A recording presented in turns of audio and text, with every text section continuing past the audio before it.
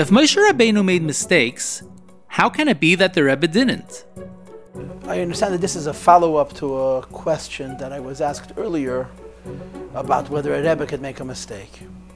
And I answered no, and I of course did not make that answer up. This is an answer which the Rebbe gave to people who asked him that question. Now let me qualify it a little bit and explain perhaps a little bit more philosophically the issue. This is hard for us to understand and relate to, but it's nevertheless true. And as I explained it in the last segment, when I did that other part about the story with Rabbi Isaac Holman and other Medician,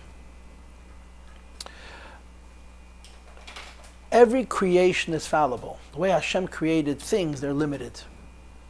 And they're not perfect. The idea that a tzaddik achieves a level that makes him different than that is because of his connection to other neshamas. In other words, if you will, you could say almost that there's two ideas. There is the person, the Rebbe, and there is the Rebbe, the Rebbe.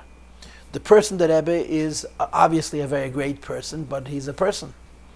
The idea that by a tzaddik, by a Rebbe, by a neshama klolos, it's impossible to make a mistake, that's not him. That's the B'Shem Kol Yisrael that we say every morning before L'Shem Yichud.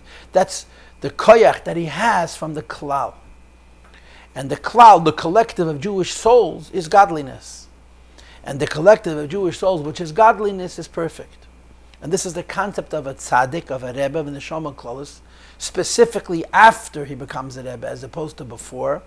That this idea of being, so to speak, infallible is a koyach that's not from himself. It's a koyach that has to do with the klal, has to do with the people to whom he's connected, and ultimately he's connected to all the neshamas of his generation. So the question was asked of the Rebbe in these words: if a Rebbe is infallible, why would a Rebbe ever erase anything? And of course we know, we've seen in the Rebbe's own writings and by all the Rabbeim that they would write and correct and write and correct and rewrite. By the Alter Rabbi, you know this, by the Tzemach Tzedek. I think I saw someplace from Chassidim that the Tzemach Tzedek said the Mittel Rebbe is given a Kasver Rebbe. The Mittel Rebbe was the Tzemach Tzedek's father-in-law, an uncle. The Mittel Rebbe, my father-in-law, was a great writer. Was a Kasver Rebbe, schreibt und merkt keinmal nicht. The Mittel Rebbe never erased anything. This is the way the word goes. But we know from the Rabbeim that they would write and they would erase and they would rewrite, and so on. So somebody once asked this question of the Rebbe: if they're infallible, why do they have to erase? And the answer that he gave is, it's not a question of a mistake, but there's no limits to growth. No matter what level a person is on, they can be on a level above. And when you talk about the mistakes that Moshe Rabbeinu made, in quotations, and you should know when you learn Mamari Chassidus, the person that they use the word tos for is Yitzchak. Yitzchak made a mistake about his assessment of Esav and Yaakov. They use specifically the word ta'ah. He made a mistake. When you're talking about tzaddikim of this caliber, it's a different kind of a mistake than a mistake that you make or I make. Because when you and I make a mistake, it's an error. In other words, we didn't want to do it. When we did it, it was based on a fault or based on a flaw. When somebody does something wrong, and of course later regrets it, it's not the meaning that they later regretted it because they discovered later on that it was wrong. It's that when they did it, it was wrong. They either were not paying attention or they were misinformed. But a mistake means that when it was done, it was wrong. By a tzaddik, the concept of a mistake is that there's a higher truth. What they're doing is also true. And there's a higher truth. And there's no limit to higher truth. So as far as this is concerned, there is always room for growth and improvement. And on this basis, like I said, the Rebbe explained this to somebody who asked him this question directly. This is why a Rebbe erases and rewrites.